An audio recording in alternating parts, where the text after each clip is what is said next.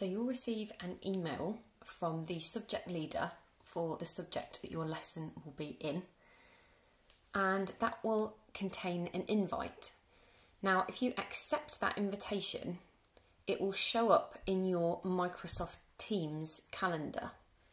So go into Microsoft Teams, and down the left-hand side where you've got all of your apps, click on Calendar.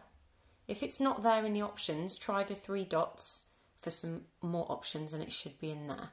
Okay, so you click on Calendar and your calendar will be displayed.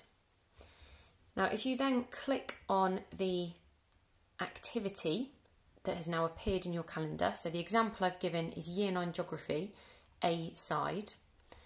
At the time of the lesson, so this lesson starts at 2 o'clock, for example, click on that entry and it will come up with the details of the meeting.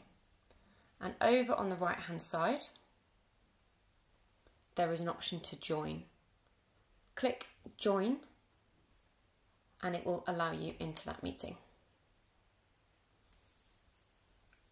Make sure that when you do enter the meeting, you turn your speaker to mute so that it doesn't disrupt the person who is speaking.